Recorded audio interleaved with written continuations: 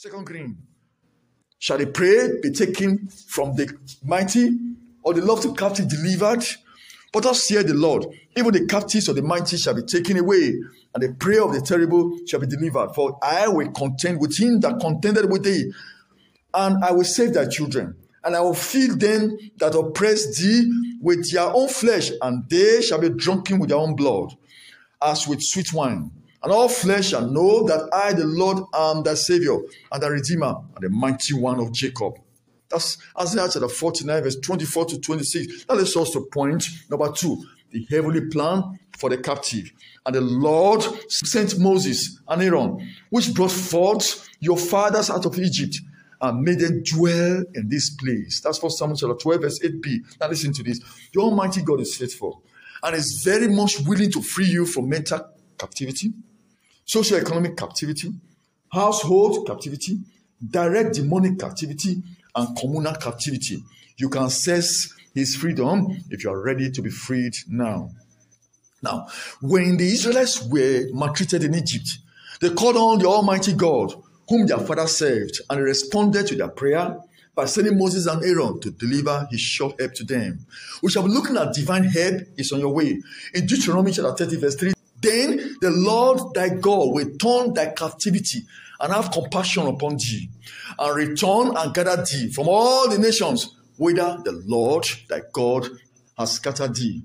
As Moses and Aaron were sent to meet the needs of the Israelites in the captivity, so shall we receive our divine helps starting from today in Jesus' name. Amen. We shall be looking at the Almighty God sent help to King Joachim and change his socio-economic status. In 2 Kings chapter 25, verse 28 to 30, and he spake kindly to him, that was the king of Babylon, after 38 years of the imprisonment of King Joachim. And he spake kindly to him, and set his throne above the throne of the kings that were before him in Babylon, and changed his prison garments. And he did eat bread continually before him all the days of his life, and his allowance was a continual allowance given him of the king, a daily rate for every day, all the days of his life. The Lord touched the king of Babylon. After 38 years of imprisonment, he touched the king, and he went to King Joachim and brought him out. Changed his garments, set his throne above all other thrones around, and then put him on allowance, on daily allowance, all the days of his life. King Joachim was a king of Judah at some point, and he was taken to captivity, as I told you before. And then he did not only free him, he treated him well and put his name on the payment roll of his staff with quality access to food. In the same country, King Joachim was taken to captivity. The Almighty God used a national leader to give him freedom and altered his status to a royal treat. How about that?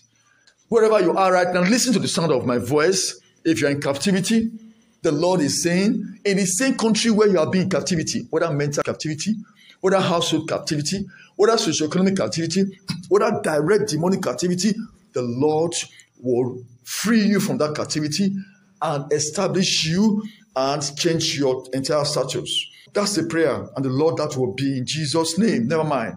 Whatever captivity that we are hedged in, the Almighty God is able to deliver and set us free in Jesus' name. What is required of us is to look up to him and be really focused. His timely intervention will be experienced in Jesus Christ's name.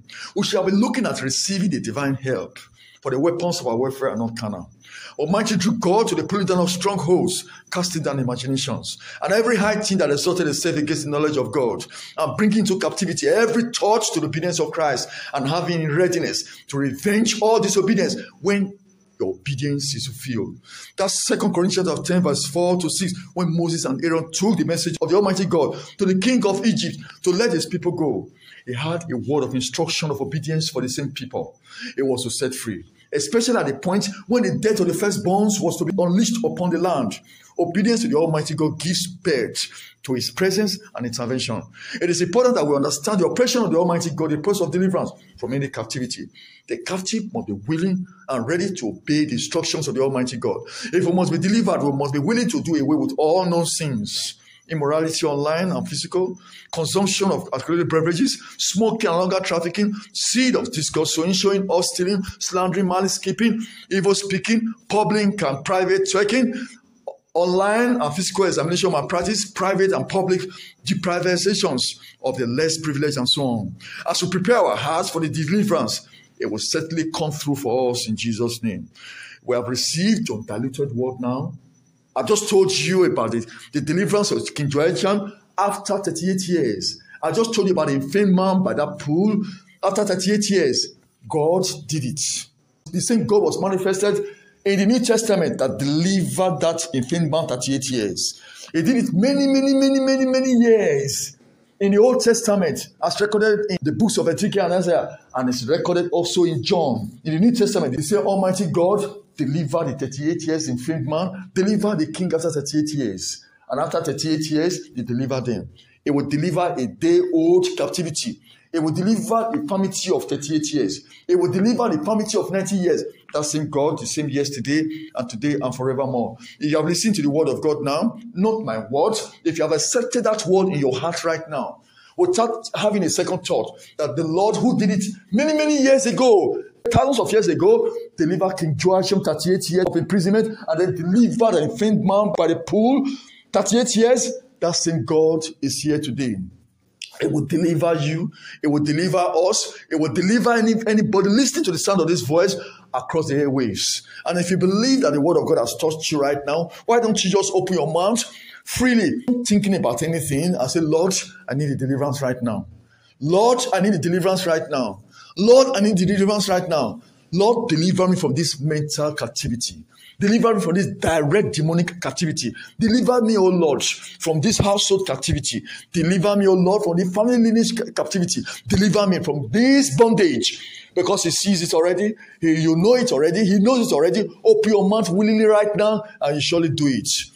He will surely do it. And before you start opening your mouth still, you need to talk to the Lord. If there's anything your heart is telling you are not doing right, say, Lord, I'm sorry.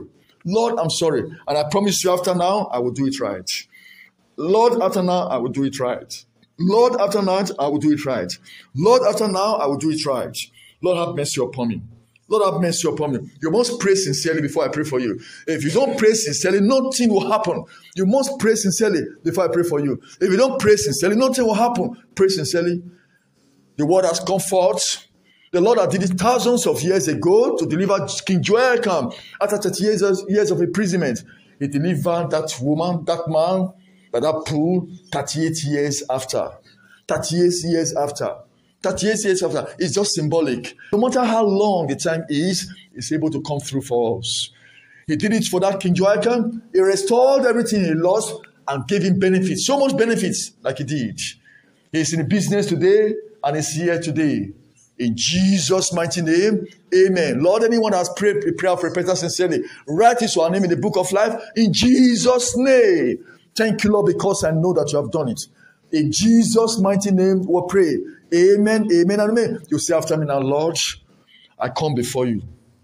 Forgive me my sins. I promise you heartily right now, I won't go back to my evil anymore. Write my name in the book of life. In Jesus' name, amen.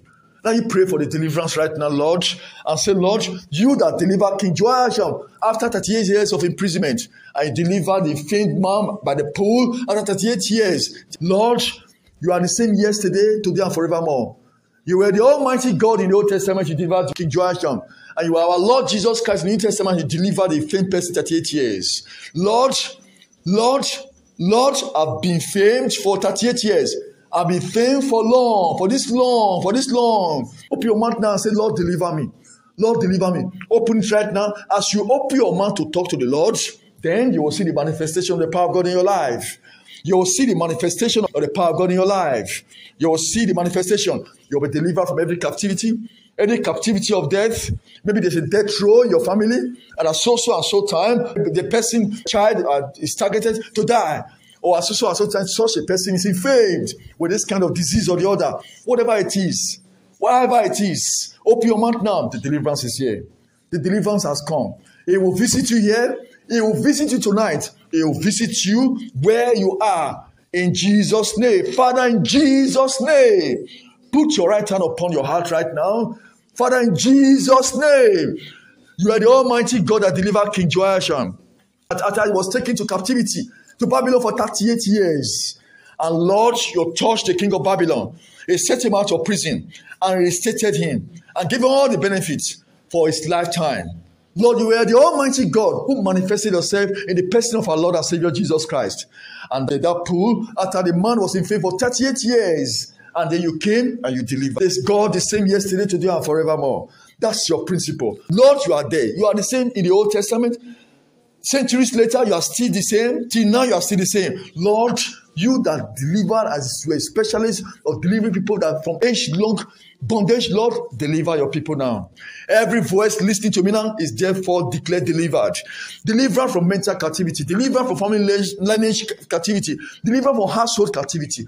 Deliver from direct demonic captivity. Deliver from the agency of the devil captivity. Whatever captivity of the devil, whatever forms it is, socio-economic captivity, we are thereby declared delivered in Jesus' name. Lord, you touched the king of Babylon, and he came to Kidron, and he took him out of the prison and reinstated him. And as a pool of God, you delivered that man at the pool, and he was free totally. Lord, you deliver your people. Wherever they are right now, you'll meet them.